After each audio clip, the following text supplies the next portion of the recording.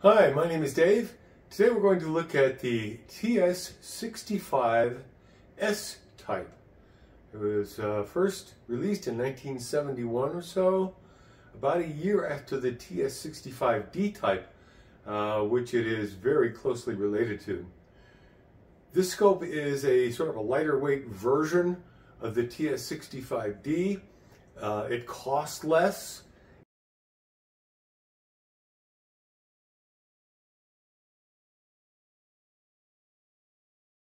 And yet it has the same optics. It has a triplet, semi-apochromat, wonderful, wonderful objective. This thing is just sweet. But it's all in a smaller package. And this mount is considerably smaller than the D-type mount from a D-type model. And it's a much nicer, I think in my opinion, this is a much nicer package for the aperture, because this mount is more than adequate. It's robust enough to hold up a tank or anything that they're going to put on this. This is a 68 millimeter tube, and this is more than adequate to hold that. Oddly enough, it even has, the D-type has a finder with a special reticle in it. Here's a picture of that. Anyway, with the special reticle in it, you can use the finder for polar alignment, for precise polar alignment. For some reason, they put that on this mount, although this mount is really, it's not capable of accurate polar alignment. You have to use your good old Takahashi wrench, loosen this thing up. Here, let's tighten this down. And this is very much like the original TS65. You're just hoping that friction will hold it where it goes. I don't know how you would ever do a real precise, accurate polar alignment. Of course, mostly in those days they were doing a lot of piggyback photography, I think.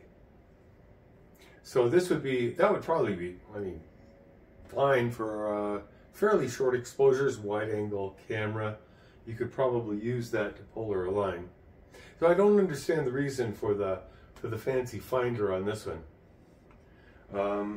Guess they just had them laying around, so why not put them in the scope? Let's do a side-by-side comparison. This scope and the TS65 D-type. This will give you a real sense of the difference in scale between these two scopes. The S-type here only weighs about 25-30 pounds, something like that. This one here, the D-type, weighs 45 pounds or so. It is really big. I think this scope is big. I mean, this is a big 65 millimeter scope. This one is a monster. The focuser on this scope has a very, very long draw to it, unlike the D-type, which had a draw tube, if you remember. Here's the counterweight for the S-type versus this counterweight for the D-type. That'll give you an idea of the difference in weight here. This will give you a real sense of the difference in scale between the two mounts. Here's how this scope is packed in its box. First of all, this box is a little bit longer than the TS65, the regular original version, because although these legs are the same, the telescope OTA is a little bit longer. So these legs are virtually identical to the TS65 original. The diameter of this tube is the same as the original TS65, original version. The OTA is longer. Same little 5x25 finder.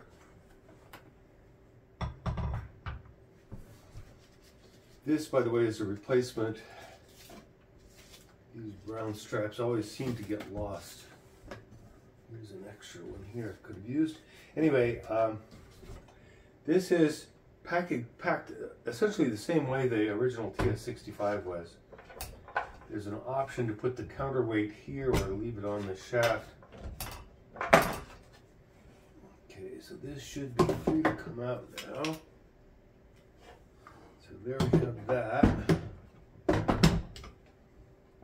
This is an accessory case. Got a couple of eyepieces and a star diagonal.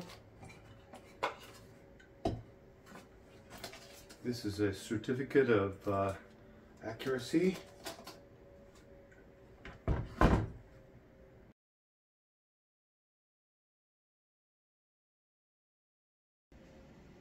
This is what my desk looks like today. Been doing some research on Takahashi telescopes. What a mess! For those of you who don't know what this is Tenmon Guide, which is roughly the equivalent of Sky and Telescope magazine here in the United States. Same kind of thing. It has lots of ads, lots of reviews.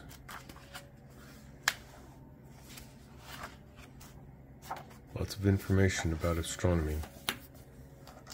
August 1971. This is a review of the TS65S model.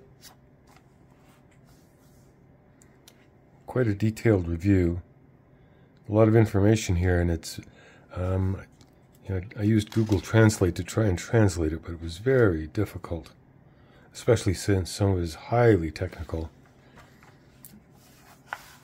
Here's some discussion of the triplet semi-apochromat,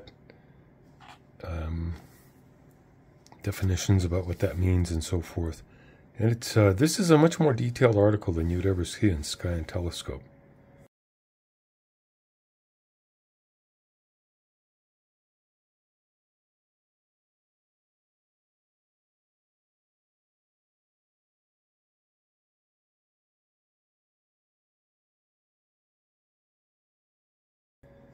Very, very complex. Hard to understand when it's a little above my head already, and then you put it in Japanese on top of that, so I don't know if I have any chance. But by the same token, it does seem to indicate that the triplet semi-apochromat is pretty spectacular. Although this is a review of the S model, it's also a review of the D model, which they didn't do an official review of the D model. This is a review of the same optics that are in the S, both the S and the D, the triplet semi-apochromat.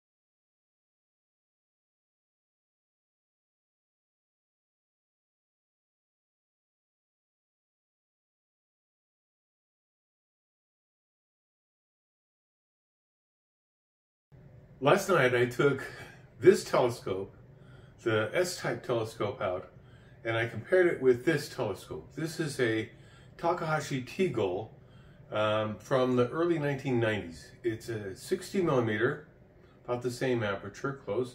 It's only 500 millimeters focal length, but you can compensate for the difference in focal length between these scopes by using the right eyepieces. And I compared them at the same magnifications.